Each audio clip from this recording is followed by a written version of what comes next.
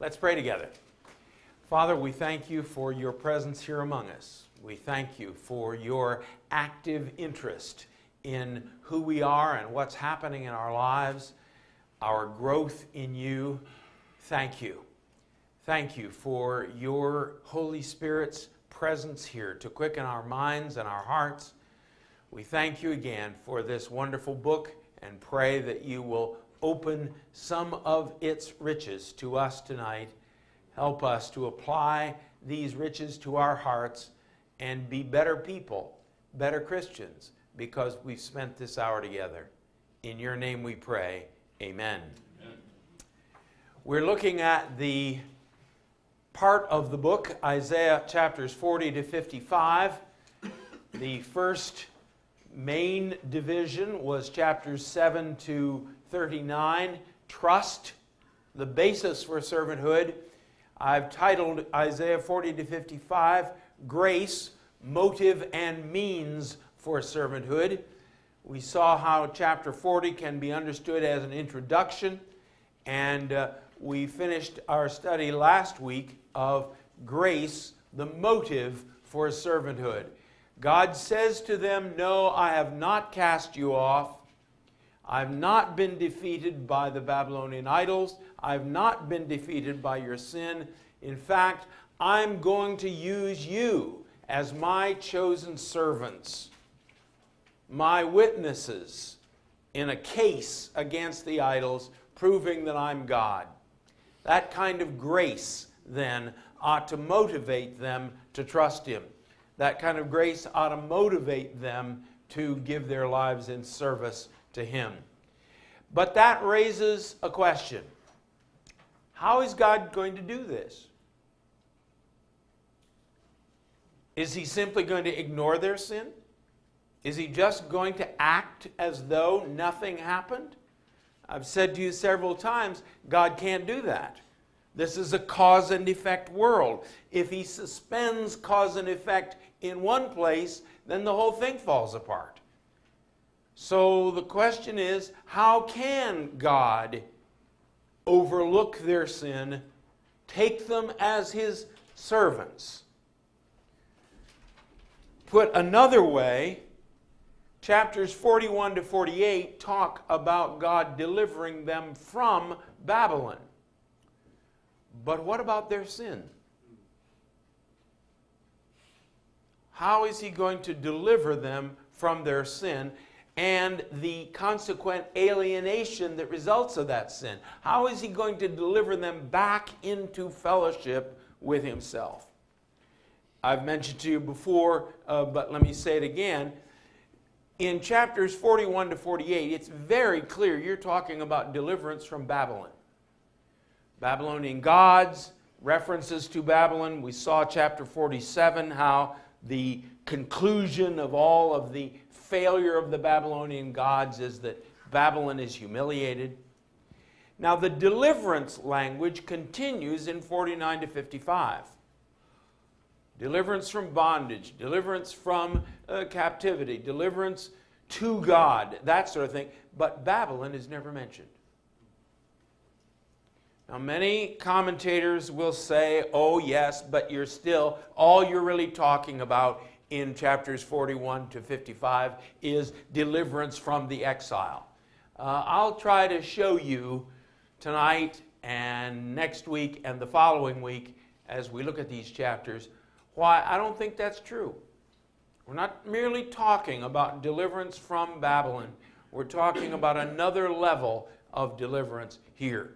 So tonight, again, to try to maximize our available time, we're looking at 3 chapters, 49 to 51.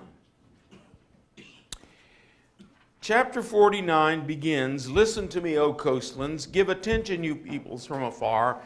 The Lord has called me from the womb. From the body of my mother He named my name. He made my mouth like a sharp sword. In the shadow of His hand He hid me. He made me a polished arrow. In His quiver He hid me away. He said to me, you are my servant, Israel, in whom I'll be glorified. But I said, I've labored in vain. I've spent my strength for nothing and vanity.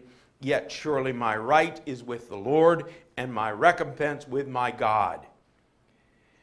Now the question is, who are we talking about here? Well, it says Israel, so it's obviously the nation. Do you see anything in this passage from what we've read previously that calls that into question?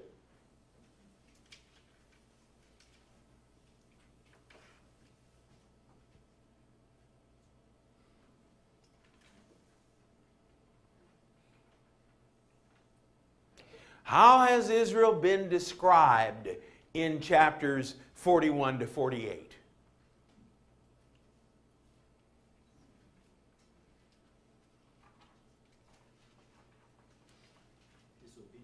Disobedient. What else? Oh dear, I guess I should take up truck driving after all. Get a small truck, yeah, okay. Let's go back to chapter 42, verse 18 and 19. 18, 19, 20.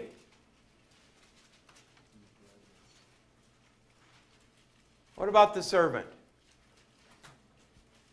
Deaf. Blind. Not looking. Verse 20, he sees many things but does not observe them. His ears are open, but he doesn't hear. Verse 22, this is a people plundered, looted, all of them trapped in holes and hidden in prisons.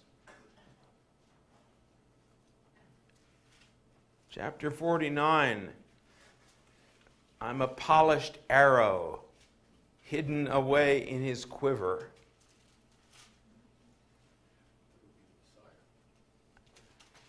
Mel is saying that would be the Messiah.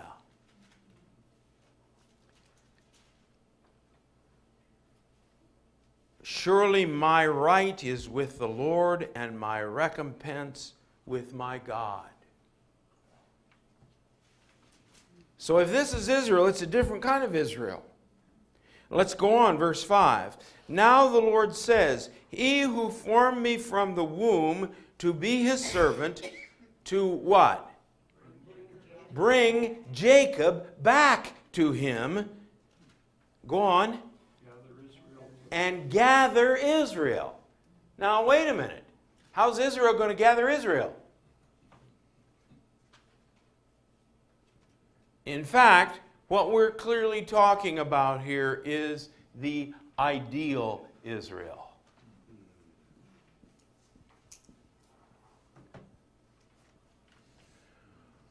Who will be for Israel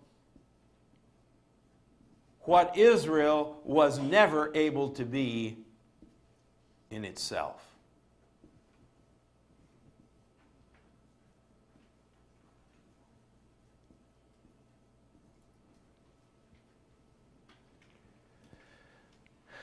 I ask you to look back at chapter 42, verses 1 to 9. And you notice, verse 6, I am the Lord, I've called you in righteousness, I'll take you by the hand and keep you. I will give you as a covenant for the people, a light for the nations, to open the eyes that are blind, to bring the prisoners out from the dungeon, from the darkness, those who sit in darkness. And here in chapter 49, verse 6, it is too light a thing that you should be my servant to raise up the tribes of Jacob and bring back the preserved of Israel. I'll make you as a light for the nations, that my salvation may reach to the end of the earth. It's too little a thing for this servant just to save Israel. This servant is going to save the earth. Again, we're pretty clearly not talking about the nations. Now,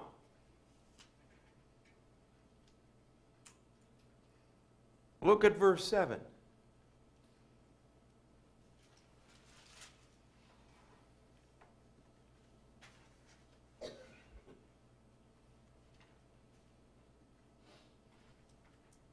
How does the world react to this servant?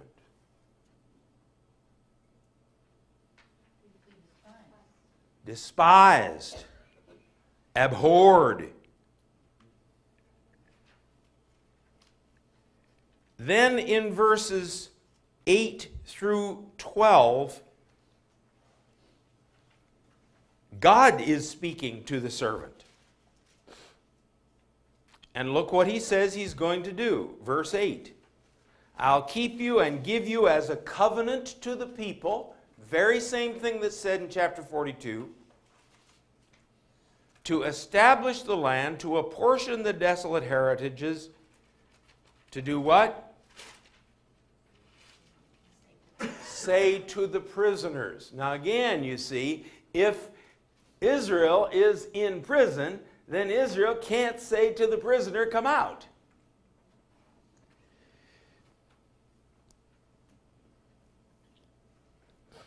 So,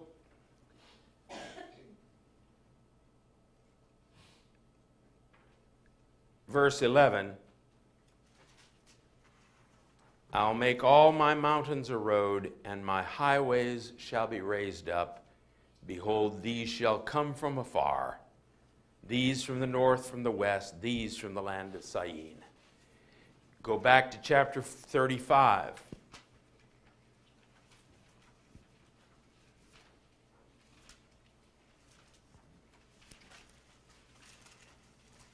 Verse 8.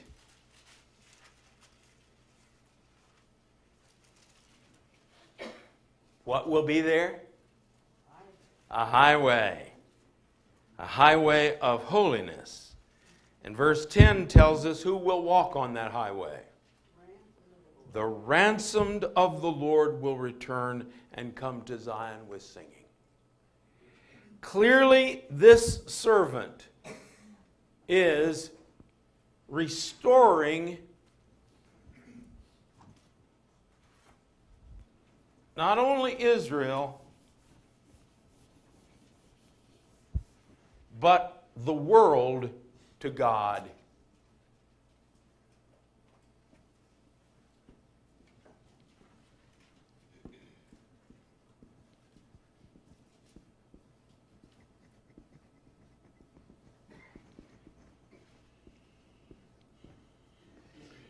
It's not going to be enough to get the people back into the land unless something has been done about their sin.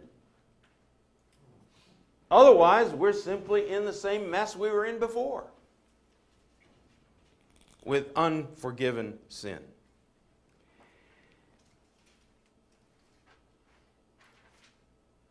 Now look again at verse 2. He made my mouth like a sharp sword. In the shadow of his hand he hid me. He made me a polished arrow. In his quiver he hid me away. Now I ask you to look at chapter 11, verse 4. Anybody do their homework?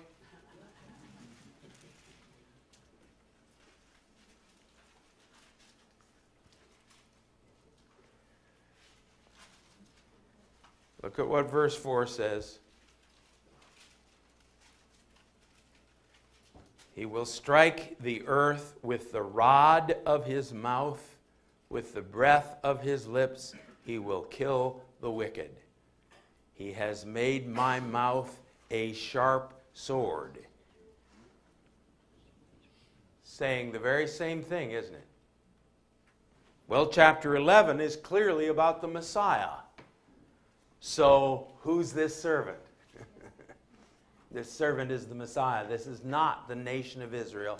This is the ideal Israel, who is for Israel what Israel could never be for itself. All right. Now look at the response then in verse 13.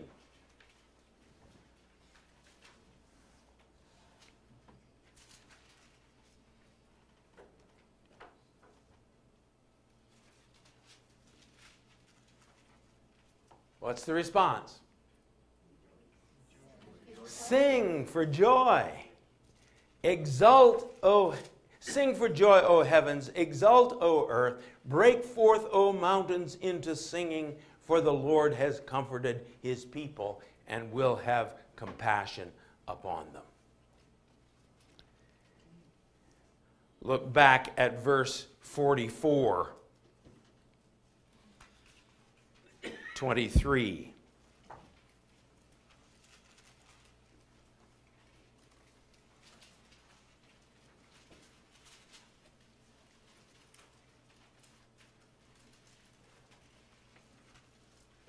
What's happening? Sing for joy. Who? Who's singing? Heaven and earth, the mountains, the trees. What is that? What's singing? Nature is singing. Yes. All right. Now, go all the way back to chapter 1. We're going to do this again next week, but that's all right. Verse 2.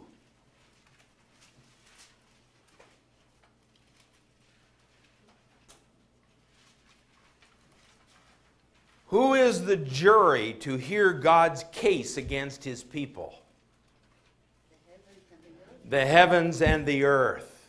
Yes, nature is the witness of our sinfulness. And nature is the one who rejoices in our salvation. Do you remember what Paul says in the book of Romans? All nature groans, awaiting our redemption. Nature has been cursed by our sinfulness. And the day will come when nature will be redeemed. And so nature rejoices in the work of this servant. There in 44, and again here in 49.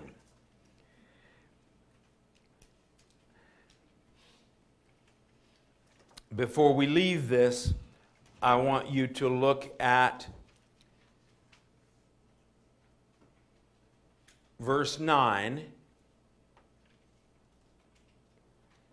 And then I wanted you to compare that to 61:1.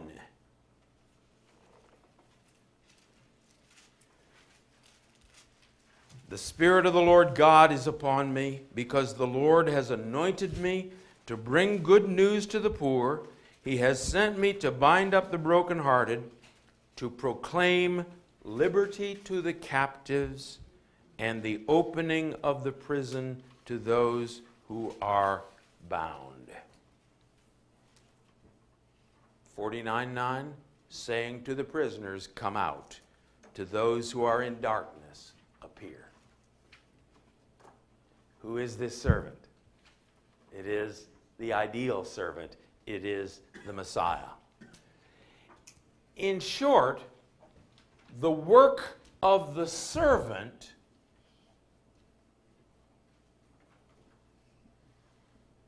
makes it possible for us to be God's servants.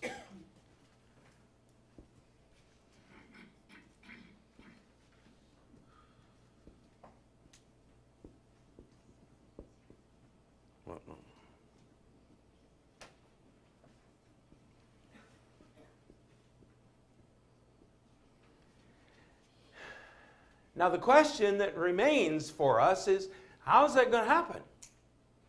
This servant who is faithful to God, who has been called from the womb, this servant is going to proclaim liberty to the captives.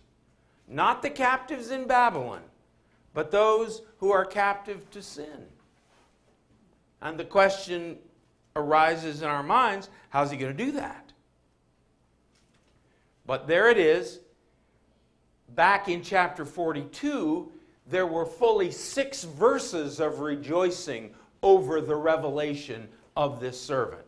And maybe you remember that I said in 41 to 48, all the references but one are to the nation. Here in 49 to 55, I should say, and the one was this servant who's obedient, who is sensitive, who is called by God, who is called to be a covenant to the people, to bring justice to the nation. That's the one here. In 49 to 55, all but one are to the ideal servant. And that one is the very last one in chapter 54. So an interesting flip-flop in the proportions that we're doing here. I think what's going on in 41 to 48 is that God is just sort of introducing this ideal servant there. His main point is to say, you are chosen. I have not cast you off. I'm going to use you in my case. And if you got a question about how that happens, well, let me tell you, I'll just introduce this fellow to you. Now here, we go the other way. I remind you that he did this for you, but the primary emphasis is on him. All right. So, what is Israel? The mountains and the hills are singing over this great good news of the servant. And how does Israel respond in verse 14? Disbelief. The Lord has forsaken me. The Lord has forgotten me. And you sort of hear the hills and the heavens and the earth saying, oh, good grief.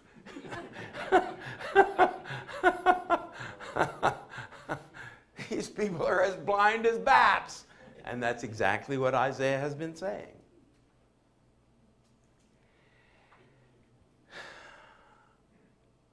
So,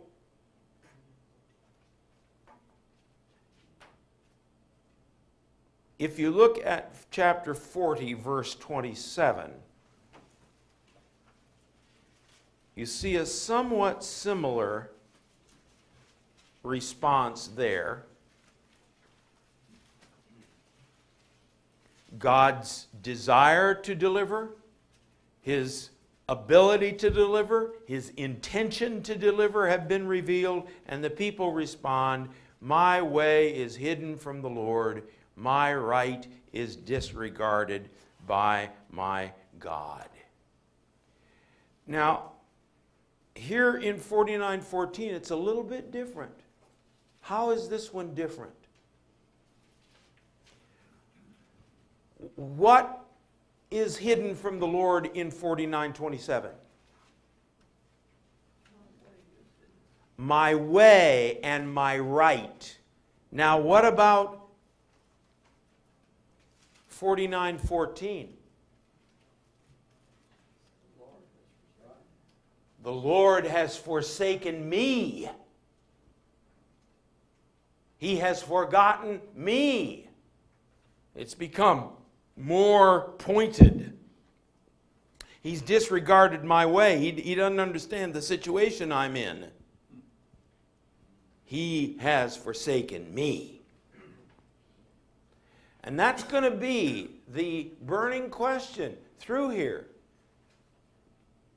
How are we going to overcome that just forsakenness? Yes, God did forsake them because they deserved it. They brought it upon themselves. Now, how is He going to bring them back to Himself? All right? What is God's response? I am the Lord Redeemer.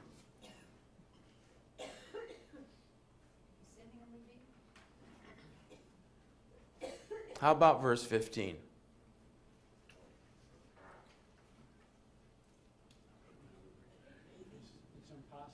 Can a nursing mother forget her baby? Maybe she could, but I won't forget you.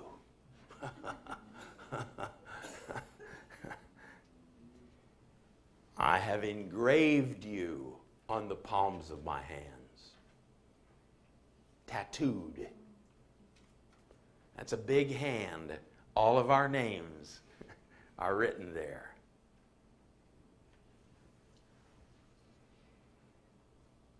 Now, if you look at verses 15 through 26, there's one prevailing concern that Israel has that God is addressing. What is God promising to do in these verses?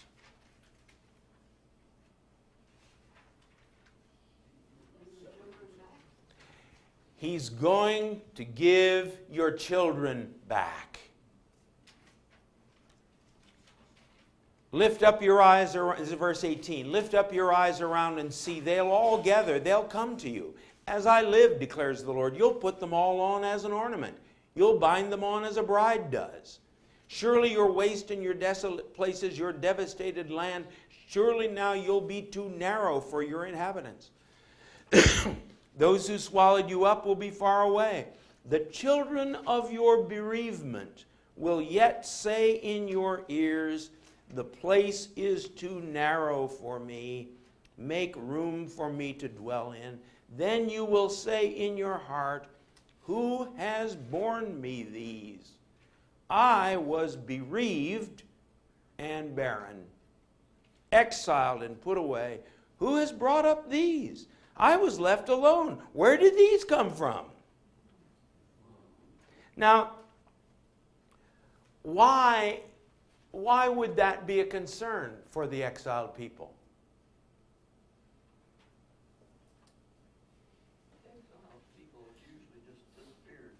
The exiled people usually just disappeared. God had made these promises to Abraham, but they are in exile. Their children are all going to become good Babylonians. Given a generation, Israel won't exist anymore. And God says, no. The opposite is going to be true. You're going to be saying, where did all these kids come from? Yes, where are we going to put them? And you see, in fact, that is exactly what happened. The Hebrew people were only in exile, the Judean people were only in exile for about a generation and a half, from 586 until 539.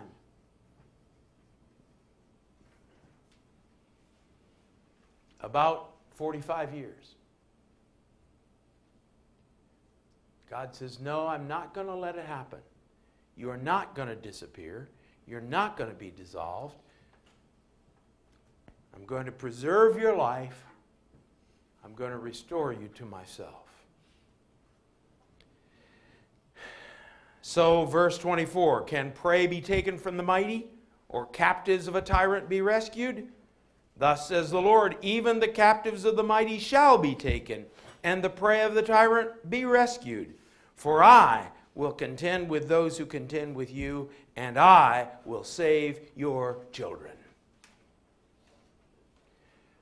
Back in chapter 44, he says, I'm going to pour water on the dry land, and your descendants will spring up like rushes beside the waterways. And one of them will write on his hand, the Lord's. And another will say, I belong to Jacob. And another will say, I belong to the Lord. So that promise, no, I am not going to let you disappear as a people. Now, I have to believe that that promise is still applying to the Jewish people. I don't see any way you can explain the existence of the Jews today after 2,000 years of we Christians trying to get rid of them. There they are. Still a coherent group I don't think there's any good explanation for that apart from the fact that God continues to care for them. He continues to yearn for them, to long for them, and to protect them under his hand. Now you ask the Jews, and many of them will say, we'd like to be unprotected, if this is what it means to be chosen.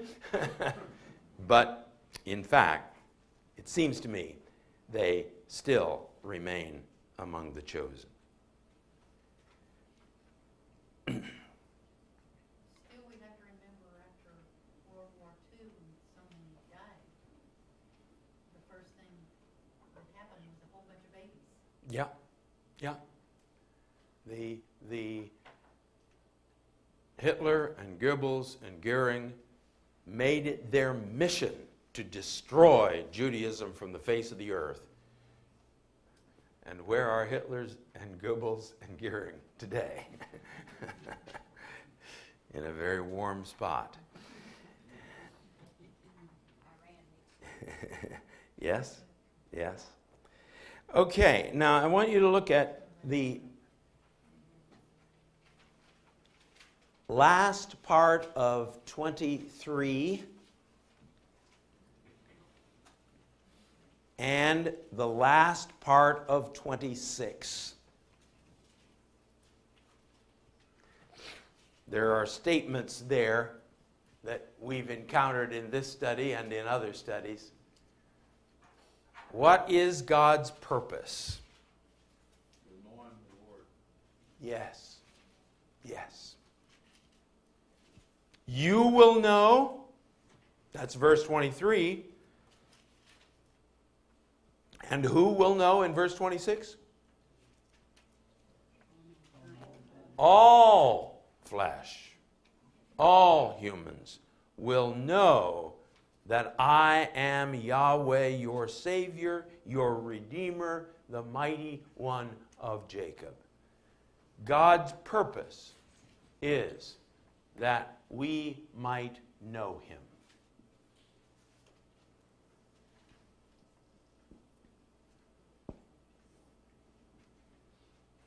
Paul picks that up in the book of Philippians.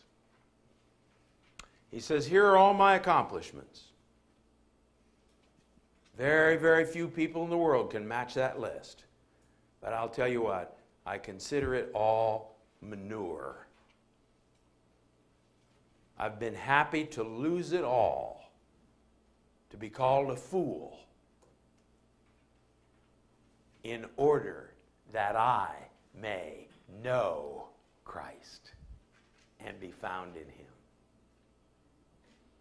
Not in order that I may be saved. Not in order that my sins might be forgiven. Nothing wrong with either of those. But the goal that captures Paul's attention is, I want to know him. Know everything about him. Know him as my personal Savior. Know him as my personal Redeemer. Know him as my friend. Yeah, but that goes right on to talk about knowing and fellowship of his suffering. Exactly. Exactly. You know that Paul is serious when he says, and I want to know him in the fellowship of his suffering. If the one with whom I have fallen in love had to walk up Calvary, then I want to walk up there with him. Now you know he's serious. Now you know he's serious. Oh yeah, I want to know him when the sun is shining. I want to know him when everything is going well. Paul says, I want to know him all the way to Calvary. Because, he says, I know that there is resurrection on the other side of Calvary. He's not merely a masochist. Well, Jesus suffered, so I want to suffer. No, Jesus suffered in order that he might rise from the dead, and that's what I want. Okay, let's push on.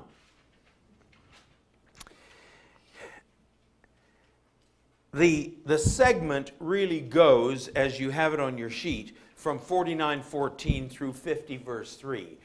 You've forsaken me. No, I haven't. And here's the evidence that you're going to see. You're going to have more children than you have any way of imagining.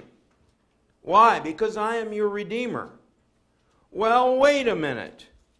Chapter 50, verses 1, 2, and 3. Now, I talked to you about that in the background. The exiles were accusing Yahweh of having divorced Judah. Forsaken and divorced are the same word. You've divorced us. Well, the law makes it very clear that a husband may not remarry a divorced woman if she has had relations with another husband. So you've divorced us. You can't take us back. Or, to use a different metaphor, you had to sell us to pay your creditors.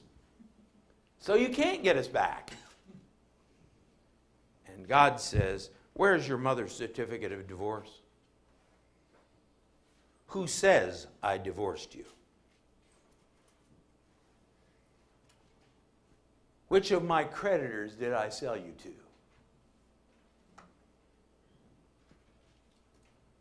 For your iniquities you were sold. For your transgressions your mother was sent away. But the whole point is, no, God was not forced to do this against his will. The Babylonians didn't do this to him, though he wanted to prevent it. No, this happened because he chose to do it, and freely choosing to do it, he is freely able to take you back again. Now, verse 2, a couple of possible interpretations there. One possibility is that there was nobody to intercede and thus prevent the exile. Ezekiel seems to talk in that way. There was nobody to stand in the gap. Now again, this is Semitic, and Semitic has hyperbole. Were there no righteous people in Judah when the exile came? No, there were righteous people, but there weren't enough. And the same way here. Was there nobody to intercede? Sure, there were people interceding, but there weren't enough. It's also possible, though, that the verse is saying there is nobody now among you exiles who is able to redeem you, is there?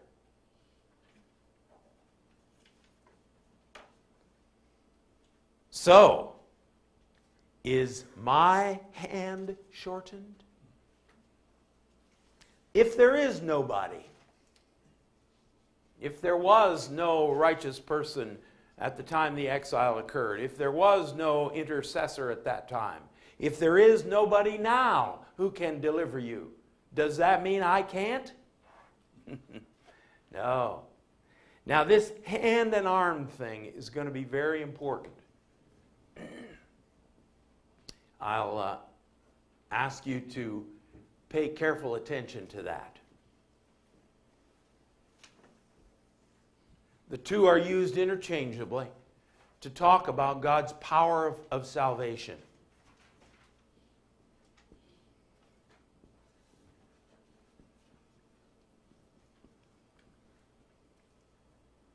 And particularly in our study next week, it'll be quite significant the way that works out.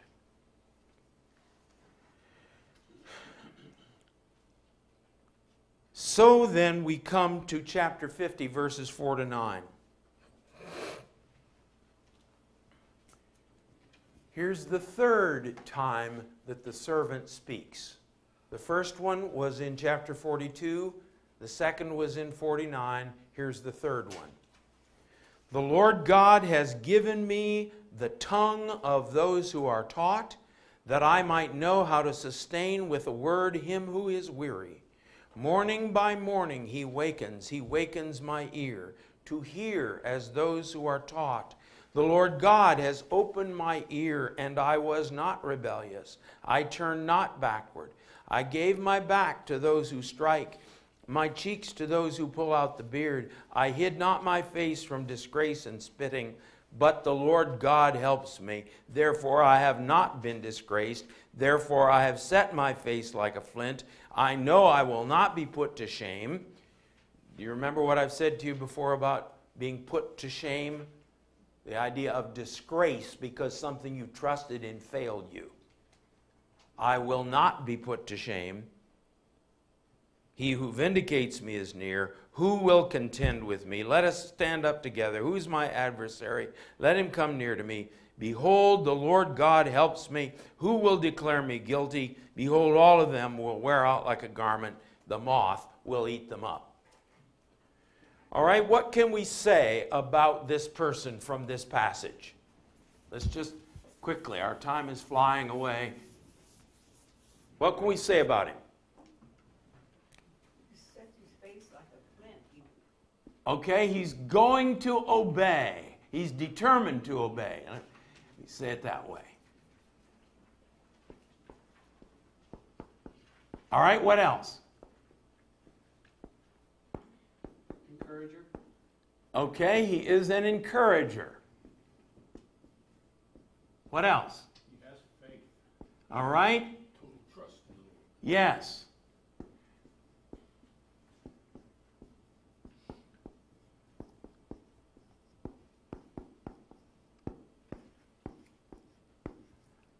All right, what else?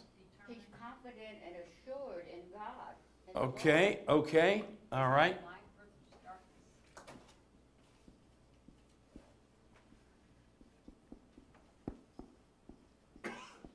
What? Light, okay.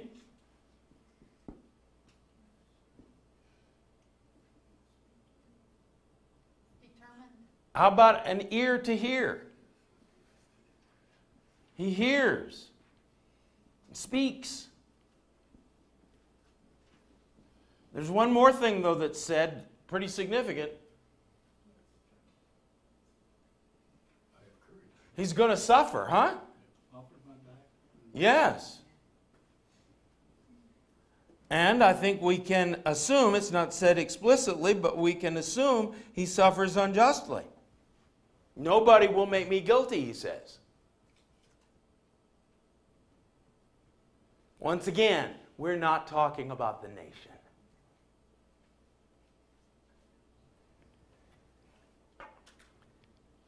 If there was a question about that, I think it's answered in verse 10. Remember what I've said about Hebrew poetry? What's the main feature of Hebrew poetry? Synonymous parallelism. A second line says the same thing as the first, but in slightly different words. So look at verse 10. Who is the servant, according to the parallelism here?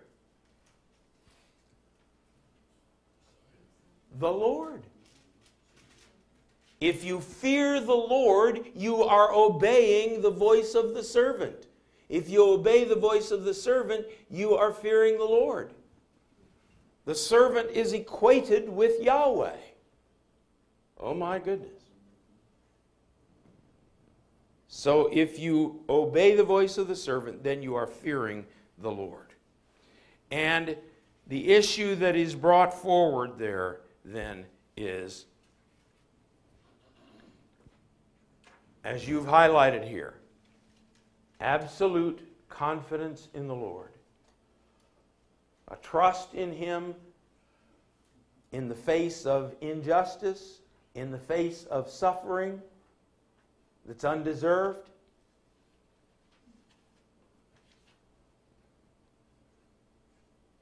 And again, we ask ourselves, well, where does that come from? Why? Why does this person suffer? Why is he treated badly?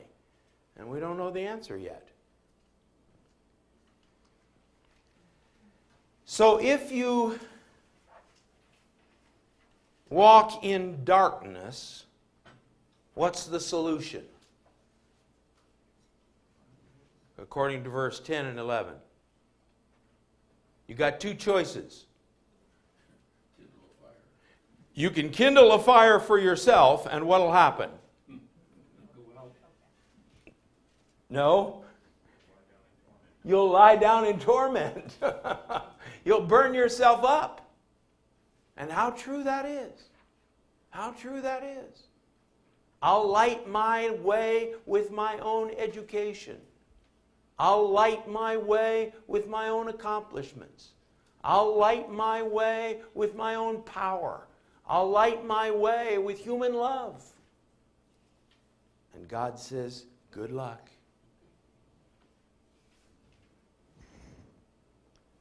What does verse 10 say, though? If you don't have any light, what should you do? Trust in the name of the Lord and rely on His God. Have we heard anything about trust in this book? If we haven't, you haven't been here. Yes, yes. The whole foundation of servanthood is that absolute trust in God, and we can trust in Him because of His grace. Okay, push on then into 51. Notice how many times listen gets repeated here. Listen to me, you who pursue righteousness. Verse 4, give attention to me, my people. Give ear to me, my nation. Verse 7, listen to me, you who know righteousness.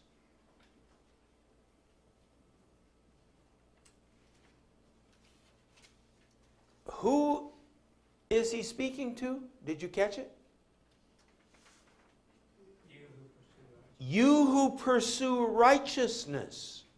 Verse 4, my people. Verse 7, you who know what is right. Now, why is God addressing these people?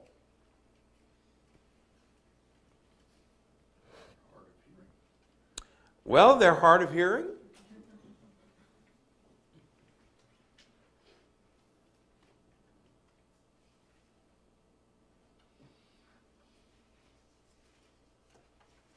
What other thoughts? Why address what you have to say to these people?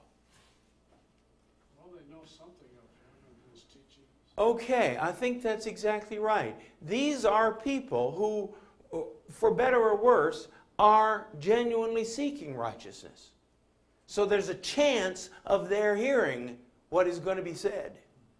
And they're in the midst of a people who are saying wrong things about God. Yes, yes, They need to not listen to that. yes, yes. And again, we can think about the situation among the exiles. I think you've certainly got at least three groups of people. Those who are seeking righteousness,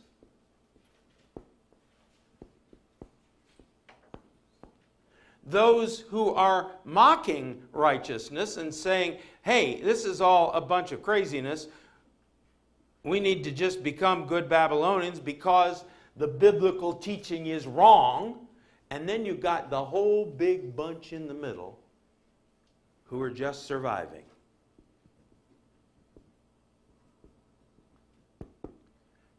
There probably is not much hope for these folks. But these folks,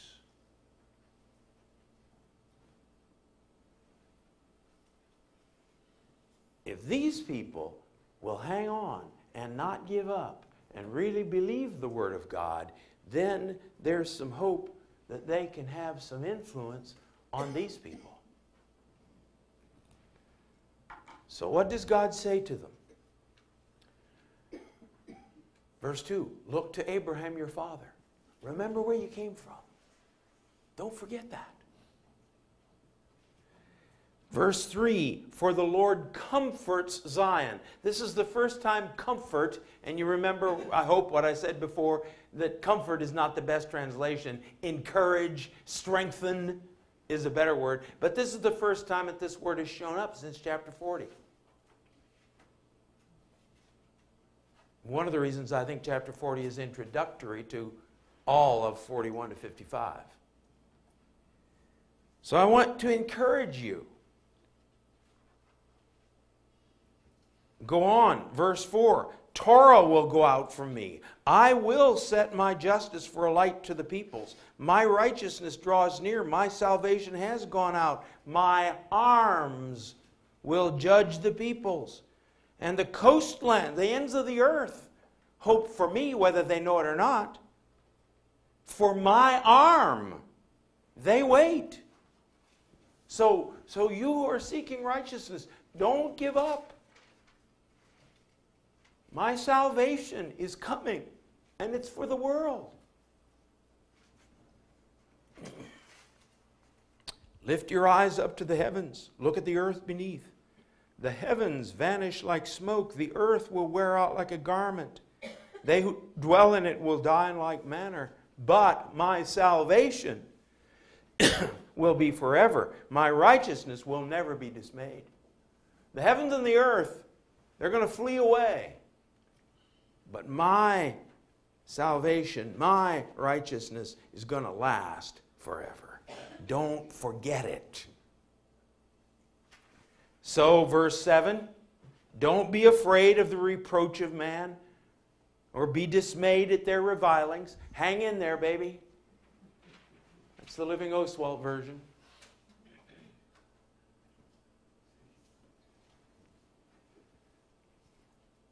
The moth will eat them up like a garment, but my righteousness will be forever, my salvation to all generations. So clearly, he's seeking to encourage these folks who are sort of wavering, perhaps.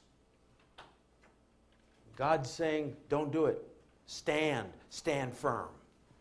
Oh, how true this is for you and me. As we see Christendom going down the tubes all around us, I think chapter 51, verses 1 to 8, is for us. Hang in there. So, how do they respond? Verse 9. Wake up, arm of the Lord.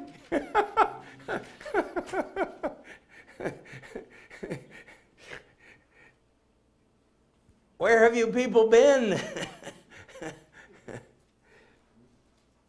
But at least they're responding.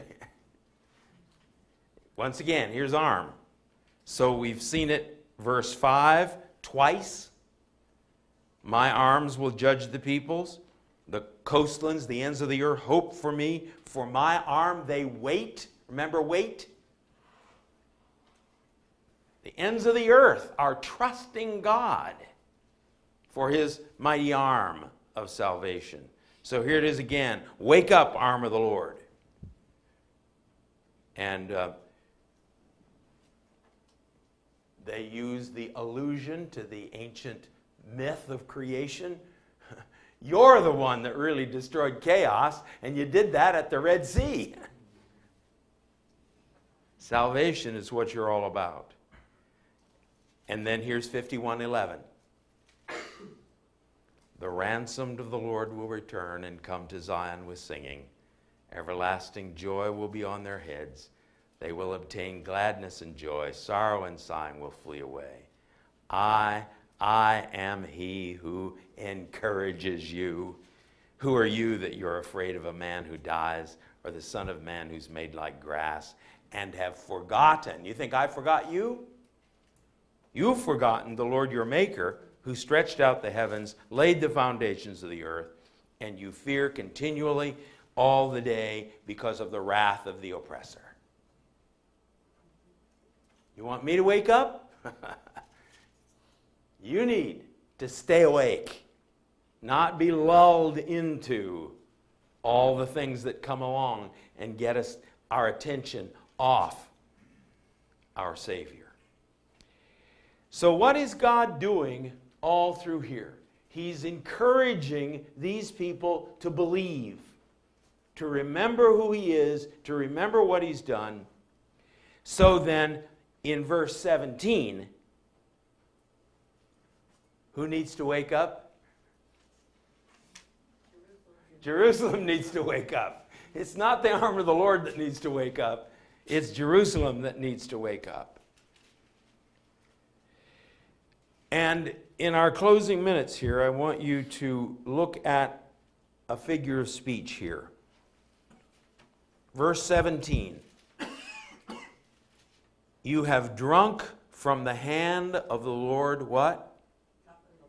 The cup of His wrath. You have drunk to the dregs the bowl, the cup of staggering. Now verse 21. Hear this, you who are afflicted, who are drunk, but not with wine. Thus says your Lord, Yahweh, your God, who pleads the cause of His people. Behold, I have taken from your hand the cup of staggering, the bowl of my wrath, you will drink no more. Okay, so he says,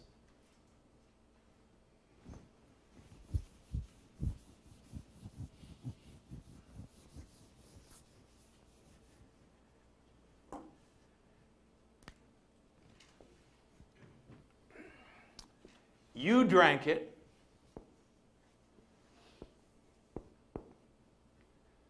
but that's over.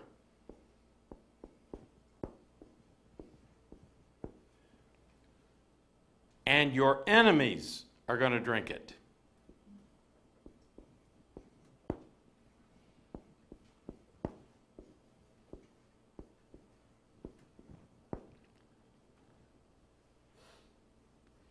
But the question is,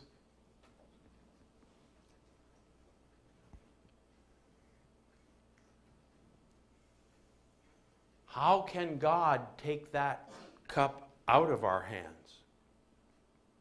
We deserve it.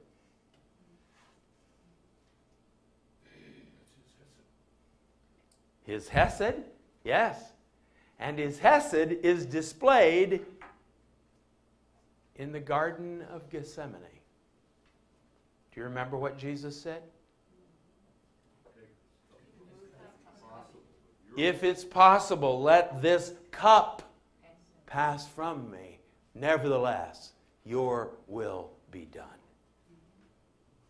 The cup of staggering.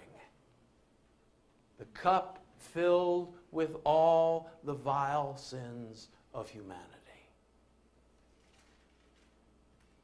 God says, I'm going to take that out of your hands. I'm going to put it in your enemy's hands.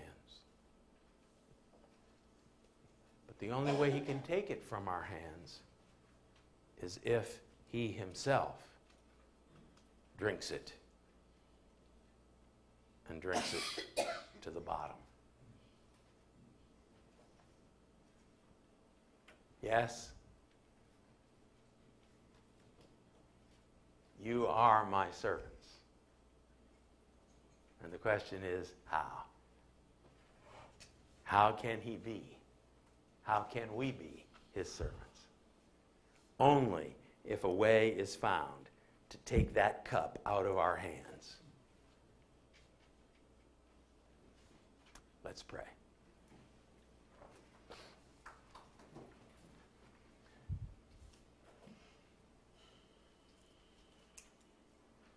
Oh Lord Jesus, thank you. Thank you that when the Father said, Son, there's no other way, you took the cup and drank it to the bottom. Thank you. Help us, Lord, in the midst of a declining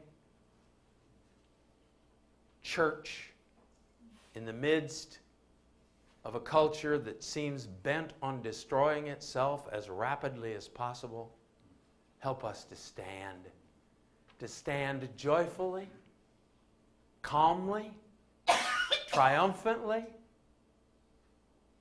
because you have come to encourage us. You, in the power of your Holy Spirit, have come to enable us to stand.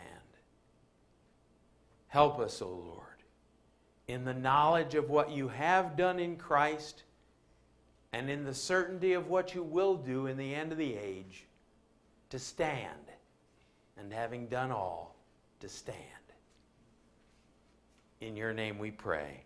Amen.